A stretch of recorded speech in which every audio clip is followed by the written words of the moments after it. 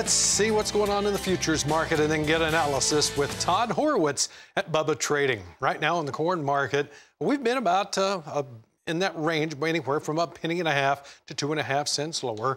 2.5 lower now on the May. The July down 1 3/4 just changed on us here, and the December down 2 1/4 at 347.5. What about the soybeans today? They're lower too. May down 6, July down 5.5, 856 3/4, and November down 5 3/4. Chicago wheat for July down 5.5, 550. In the Kansas City wheat market, July down 10 1/4 at 490.5. Minneapolis wheat for July down 5 1/4 cents at 533 1/4.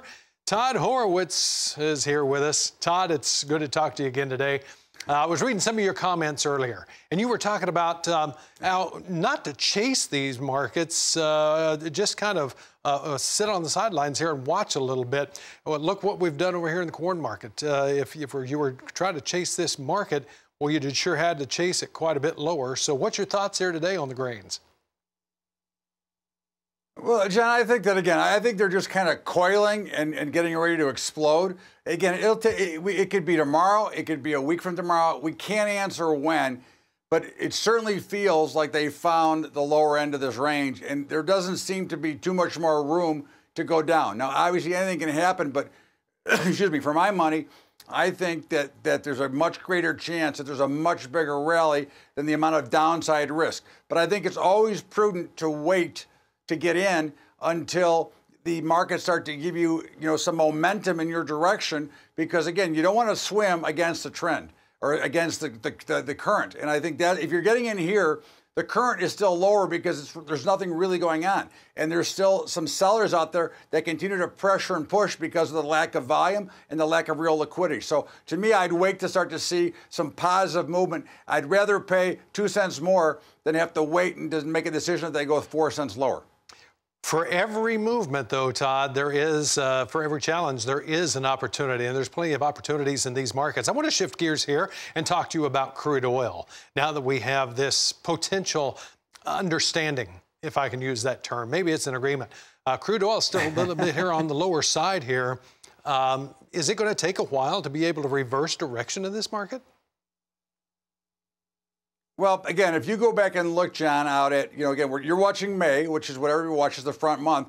But if you look into the future, oil is much higher into the future. July oil is about $5 over May already. So again, they're already accounting for a deal.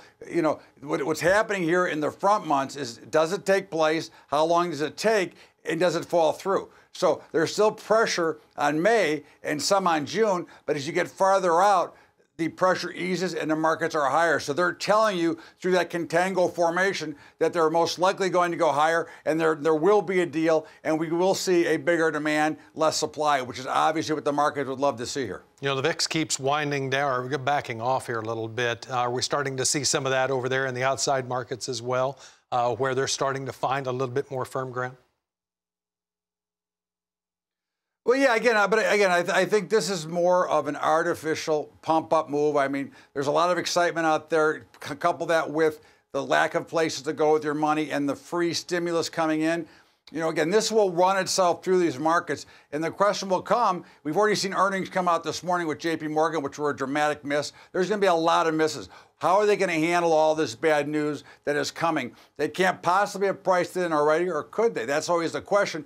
To me, we're going to still make a retest of the lows, and this is more of an illiquid rally that you've got people chasing the markets with the old fear of missing out. And you've said that several times about not much liquidity in any of these markets. Todd, thank you very much. We'll talk to you again soon, and we'll be on the other side of this break with a check of the livestock markets, the new cutouts, and we'll check in with Chris Summers next here on the Market Day Report.